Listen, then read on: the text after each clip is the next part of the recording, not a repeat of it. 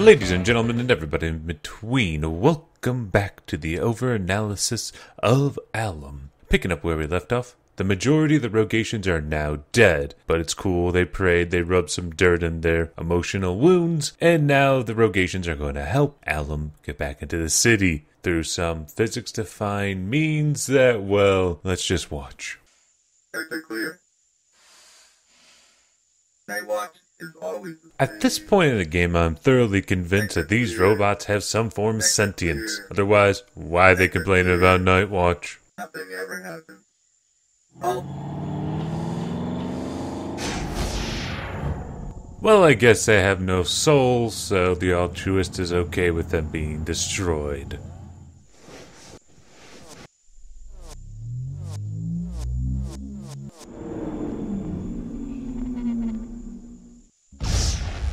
Godspeed, my friend.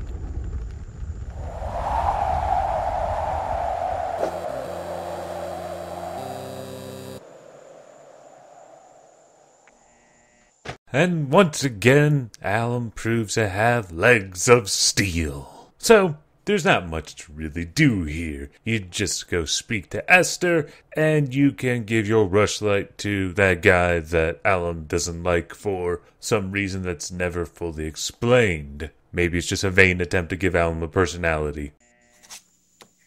What's this? It's, just drink it. So, here's another problem with Alum. There's no real internal consistency with a lot of stuff. Important stuff, like for instance, this rushlight thing. Earlier on, the game specified you had to drink it willingly, knowingly, blah blah blah. It's an allegory for baptism. But now, Alum just gives it to Podge, and Podge just drinks it because Alum's like, yeah, drink it, dude. And now, Podge is cured from the vague, and now has a voice talking to him. And none of this seems weird to him.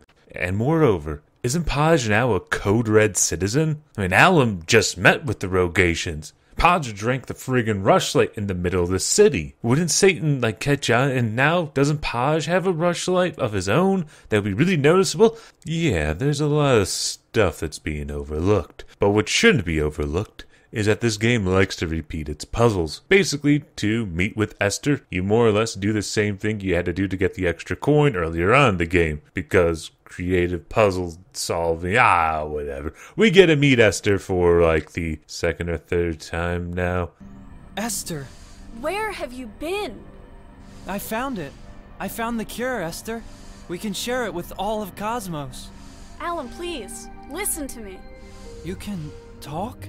Alum, Mr. Glim told me you might say some weird things about a light. Mr. Glim? Yes, he's a good man. He wants to help us. Don't tell me you really believe that. Come on, Esther. We need to get out of here. Please, Alum, don't run. I know you're confused. Esther, what are they filling your head with? this is an Alum. He is the ship. No, don't shoot him!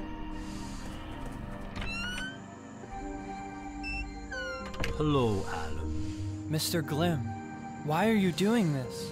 Mr. Glim is not a very well thought out villain, now that I think about it. You see, earlier on in the game, Mr. Glim shoots at Alum, tries to kill Alum, because he meets with rogations. He captures the rogation leader, throws him in prison, instead of just executing him on sight. Because it seems like Mr. Glim has no problem killing his own citizens, but a terrorist he puts in prison, and then he says, hey, I'm gonna kill him and Why doesn't he just shoot people? This is the one thing I hate about villains. You know, you have a really weak villain when your villain can just shoot a character and then all the villain's problems are solved for the most part. Why doesn't he do it? Just pull the damn trigger, Mr. Glim. I have the cure for the vague. We can give it to everyone in Cosmos. Alum, you've been deceived.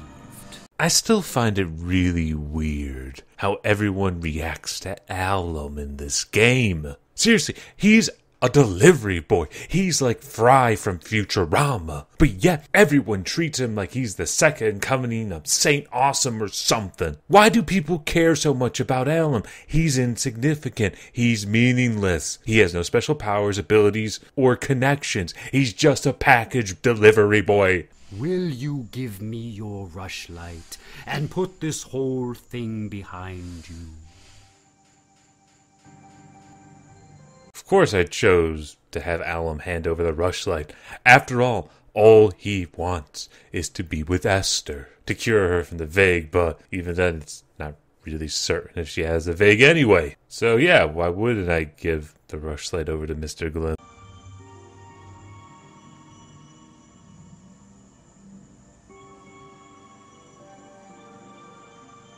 All right, the end. Happily ever after. Alum's now with Esther again. Yay! Oh no, of course that wasn't the real ending.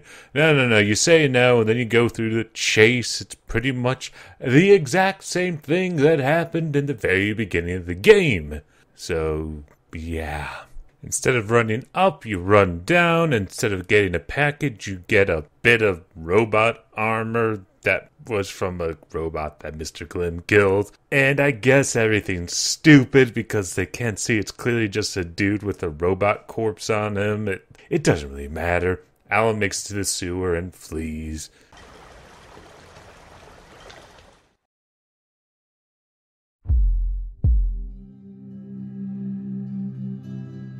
This wasn't supposed to happen.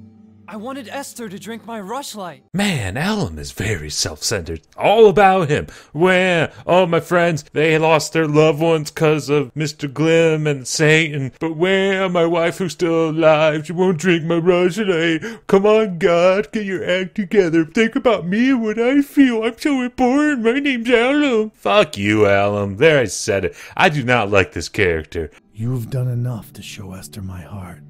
I want you to trust me for her life.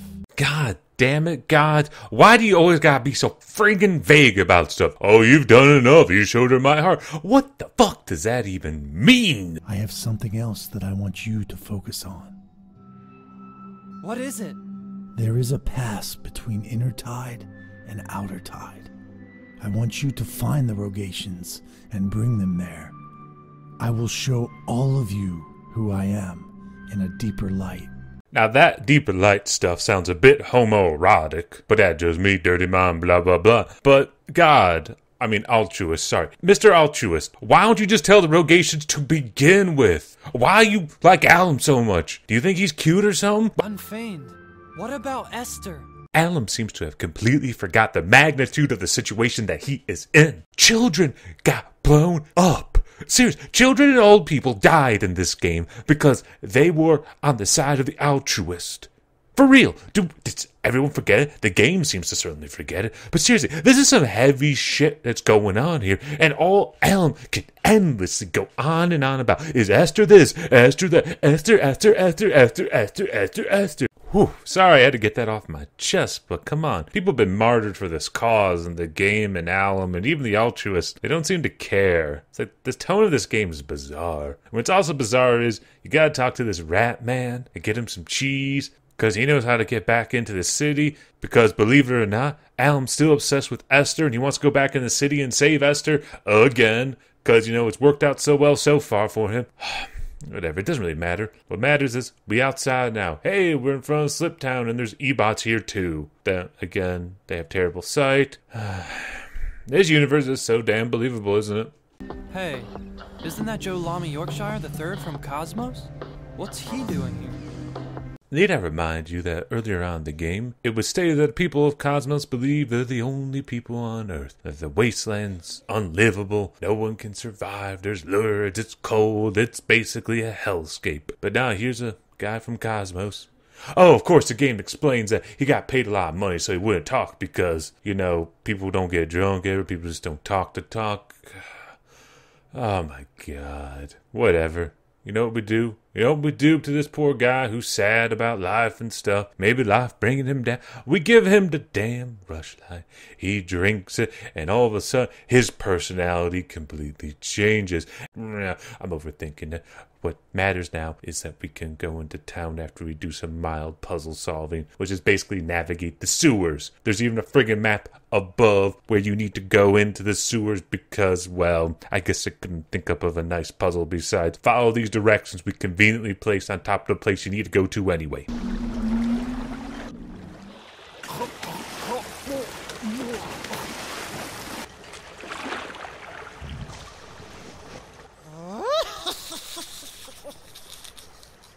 never find the way to Glimmy Glim's factory without me. Rufus. Yeah, Rufus does carry on the proud tradition of every character having a kind of a weird and slightly annoying voice. But nevertheless, we can now make it into Slip Town. And wouldn't you know it, there's some Satanists here. They're doing some evil stuff because that's all Satanists are apparently capable of, is being evil. I know it was you, freaks. Give me back my kid. I assure you, Mr. Ammo, we have nothing to do with the disappearance of your child. I swear, if you hurt my boy... I understand that you're angry. If you Chagrins have my kid... My master cares so much that he gave me permission to speak in common tongue to you. Your master, where is he? I need a word. I am here on his behalf. Whatever. I don't trust you Chagrins. Sneaking around, speaking gibberish. Leave us common folk alone. Mr. Glim's E-bots are here to protect us. We don't need you. Just let me know if the Chagrin can help you in any way. Get out of my sight! You know, at first I thought these Chargans were like the Rogations, just by a different name, but now they evil. It's not really explained till much later when you see what they do, but we'll get to that. But we'll also get to is what you have to do here. Basically, Mr. Ammo Kid is missing, so he won't give you no damn cheese until you find his kid. So now you have the quest to find Mr. Ammo's kid. And to do that, you have to do a lot of backtracking, folks. Ooh, a lot of backtracking. But first things first, you gotta meet up with the Rogations again, who, keeping up with their proud tradition of doing nothing, are proudly doing nothing except moping about and feeling sad because this painter's wife, who is blind, because God likes to fuck around with people like that, is sick. And no one gonna do nothing about it except be sad, because these are not proactive people at all. We've been over it, folks. So yeah, you gotta cure the blind lady, you gotta find a kid, and everything obviously intersects and overlaps, and you end up going to the same places and discovering items you need to help both of your quests. So it's pretty damn obvious the Chargans have the damn kid, but you can't understand what the Chargans are saying because they speak gibberish because Satan doesn't believe in effective communication to get more people on his side. He needs a better PR team. So whatever, you have to go back to the crazy dude you first met. And oh my god, remember that spring? That spring cures everything. So you fill up a jug and now you have some magical water that will heal people because none of the other Rogations could have driven over there and gotten the damn thing themselves. No, they too damn lazy. But also, you find out that, oh my god, that little giant tadpole thing, he swallowed this thing that makes you understand foreign languages. So we gotta fish it out, and yeah, now we have all the items we need to cure the blind lady and to find the kid. That's it. Invidious Umbra! You're a Chagrin? Yes. I see you have the gift of tongues. Who are you guys? The Invidious Umbra is our master. He helps us and blesses our lives with good things. Good things? Yes, power, money, women, all the things I would never be strong enough to get by myself. Following him and worshiping him is the best thing I ever did. He has great power to help us in all of our needs. What do you do for him? As long as we refuse to drink a rushlight, he will serve us. You know, the deal that Invidious Umbra is striking with people seems far better than the deal that the Altruist is striking. Although they are similar, but all you need to do is not drink a rushlight, and then Invidious Umbra will give you money, power, and women. That sounds fine, I guess. What is the Altruist offering? Oh, if you just blindly listen to him, the Vague gets cured. Maybe, if he feels like it. But it doesn't seem like Invidious Umbra is asking you to really do much of anything, whereas the Altruist is dragging you clear across the map and not really explaining himself because, you know, he works in mysterious ways and not totally because he's a dick. Hell, the only reason why Alum is even on the side of the Altruist is because the Altruist keeps promising him that he has the cure for the Vague, that he can fix Esther. But whatever. We gotta beat up this Satanist and steal his robe. Then we gotta go back in the sewer, find where the base is, and yeah. Then we get to go in after we learn a dance. Kind of reminds me a little bit of Monkey Island for some reason. But I'm gonna glaze all over that because you don't need to know that. What you do need to know is that we now are gonna save the kid.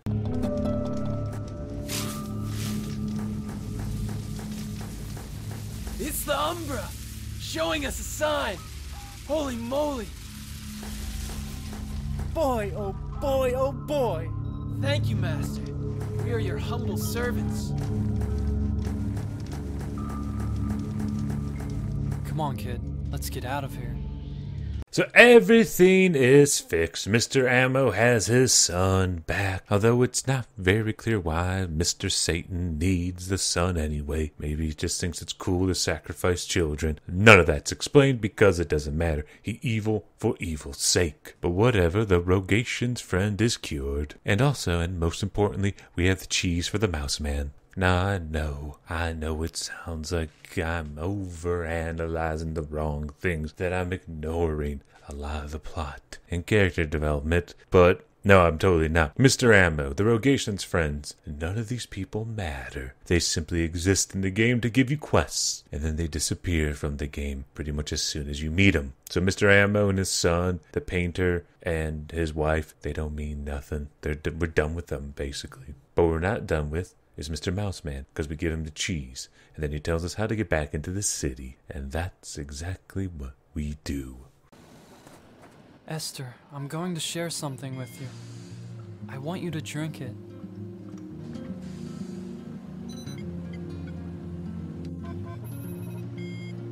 Esther, please. You must. Alum, thank you for caring so much about me. Just drink it, Esther. I know what the rushlight is. I knew of it before I even stopped talking to you. Maybe I will drink it one day, but I'm fine. Wow, Esther is so mature about this whole situation. It's kind of hard not to root for her. I just can't be with you anymore. I want a new life. More quiet and in control. More fun and out of control. My love for you has faded. I can't force it to be here when it's not. You know, that is very articulate. Esther has made it very clear that she no longer loves Alum, that she wants to move on with her life, that she wants to start a new chapter. It happens. It does. People fall out of love. People drift apart. People change. Emotions change. There's nothing weird or unusual about it. It's not some mysterious disease. It's reality. Esther. Alum, please. No. You have the vague, Esther. You have to see it. Just take my rushlight. You'll see. Alum, please give up. You're only making it worse.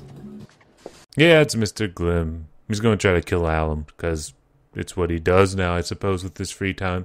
And again, it's not really clear why Esther is even here. I'm convinced Mr. Glim just wants to hook up with her. That's the only explanation I can think of. But either way, Alum flees to a little drop chamber thing, and you have to do a very long, tedious puzzle. Well, it's not really a puzzle. It's just you have to follow a long group of step-by-step instructions to launch the little drop pod or whatever it's called. But yeah, it's actually kind of cool to see Mr. Glim's face. He seems like a rather handsome fellow. I guess I can see why Esther would be attracted to him. Power, doesn't look bad, seems like a nice guy that just wants to kill her husband for probably the same reasons why King David wanted to kill Bathsheba's husband. And then something interesting happened.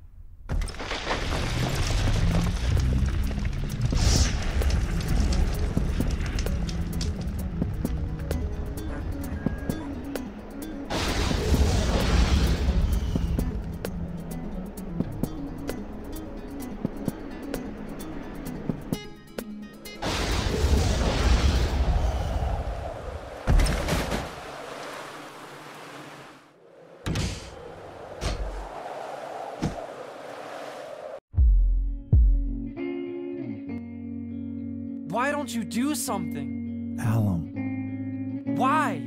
Do you care? Do you even love her? Can you even do anything at all to help? I know your pain. I cannot bear what is happening to people. Then do something.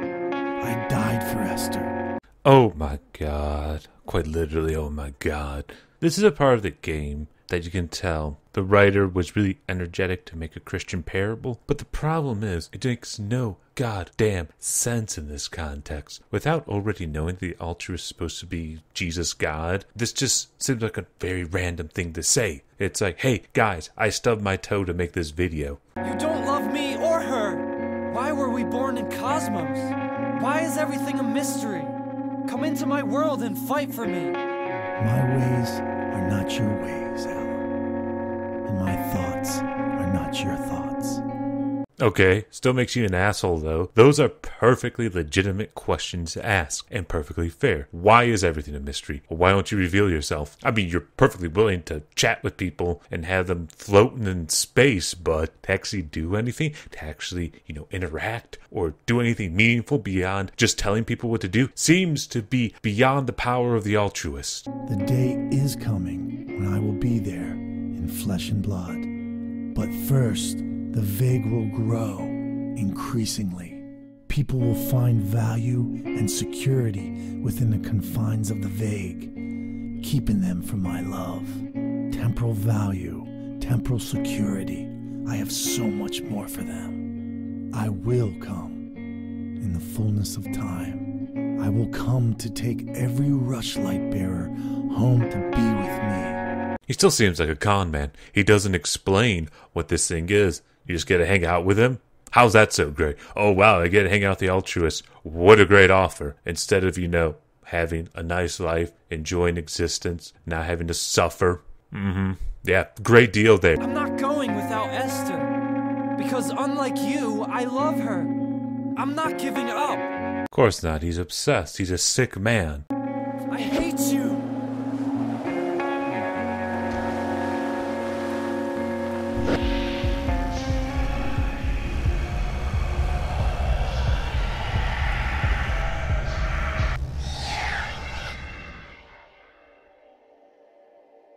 It's okay now, Alum.